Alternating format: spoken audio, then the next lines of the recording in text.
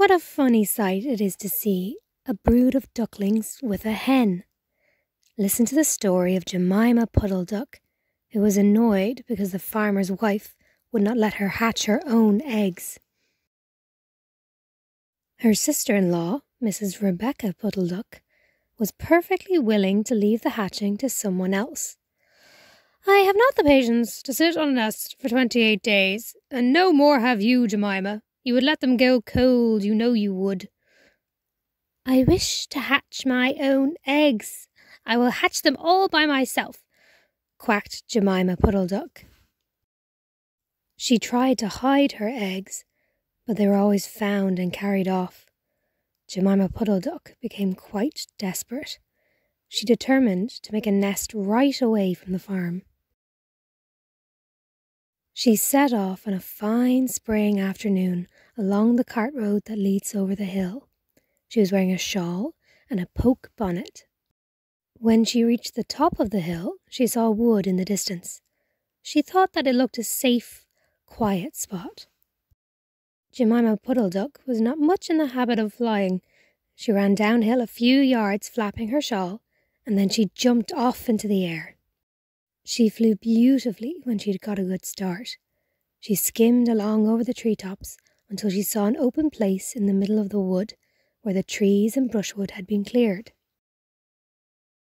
Jemima alighted rather heavily and began to waddle about in search of a convenient, dry nesting place.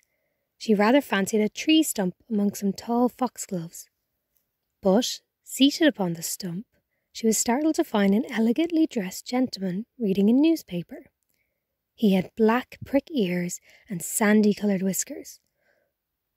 "Quack," said Jemima Puddle-duck, with her head and her bonnet on one side. "Quack." The gentleman raised his eyes above his newspaper and looked curiously at Jemima. "Madame, have you lost your way?" said he.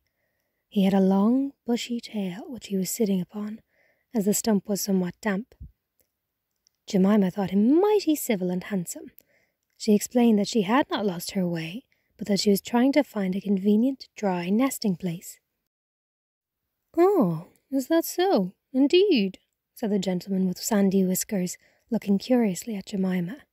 He folded up the newspaper and put it in his coat-tail pocket. Jemima complained of the superfluous hen. "Indeed, how interesting.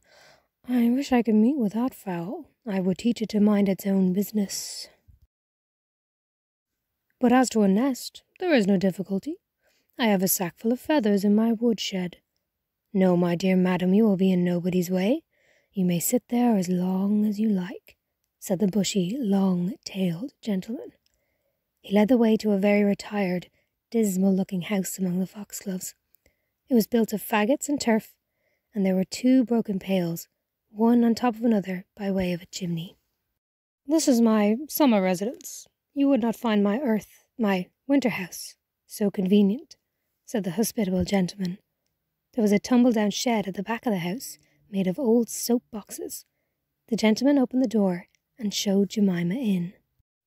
The shed was almost quite full of feathers. It was almost suffocating, but it was comfortable and very soft. Jemima Puddle-duck was rather surprised to find such a vast quantity of feathers, but it was very comfortable, and she made a nest without any trouble at all. When she came out, the sandy-whiskered gentleman was sitting on a log reading the newspaper. At least he had it spread out, but he was looking over the top of it. He was so polite that he seemed almost sorry to let Jemima go home for the night.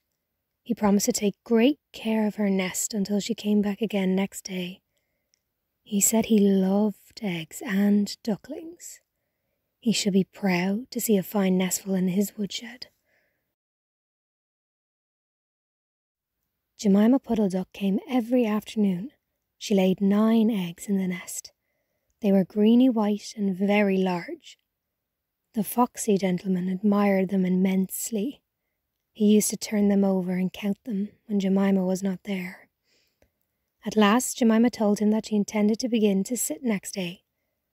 "And I will bring a bag of corn with me, so that I may never leave my nest until the eggs are hatched. They might catch cold," said the conscientious Jemima.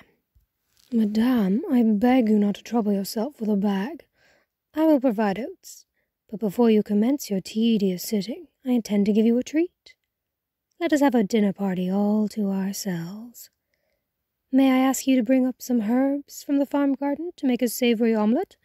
Sage and thyme and mint and 2 onions and some parsley. I will provide lard for the stuff.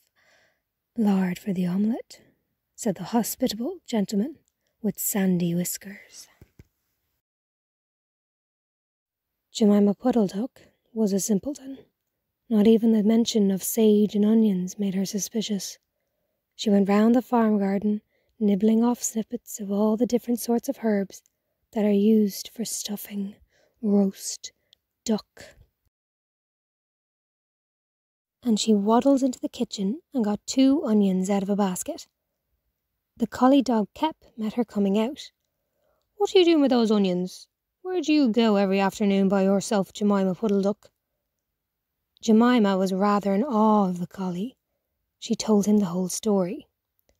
The collie listened with his wise head on one side. He grinned when she described the polite gentleman with sandy whiskers.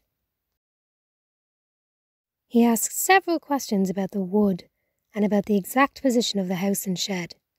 Then he went out and trotted down to the village. He went to look for 2 foxhound puppies who were out at a walk with the butcher. Jemima Puddle-duck went up the cart road for the last time on a sunny afternoon. She was rather burdened with bunches of herbs and 2 onions in a bag. She flew over the wood and alighted opposite the house of the bushy, long-tailed gentleman. He was sitting on a log. He sniffed the air and kept glancing uneasily round the wood. When Jemima alighted, he quite jumped. "Come into the house as soon as you have looked at your eggs. Give me the herbs for the omelette. Be sharp." He was rather abrupt. Jemima Puddle-duck had never heard him speak like that. She felt surprised, uncomfortable. While she was inside, she heard pattering feet round the back of the shed. Someone with a black nose sniffed at the bottom of the door and then locked it. Jemima became much alarmed. A moment afterwards, there were most awful noises. Barking, baying, growls and howls, squealing and groans. And nothing more was ever seen of that foxy whiskered gentleman. Presently, Kep opened the door of the shed and let out Jemima Puddle-duck. Unfortunately, the puppies rushed in and gobbled up all the eggs before he could stop them. He had a bite on his ear, and both the puppies were limping.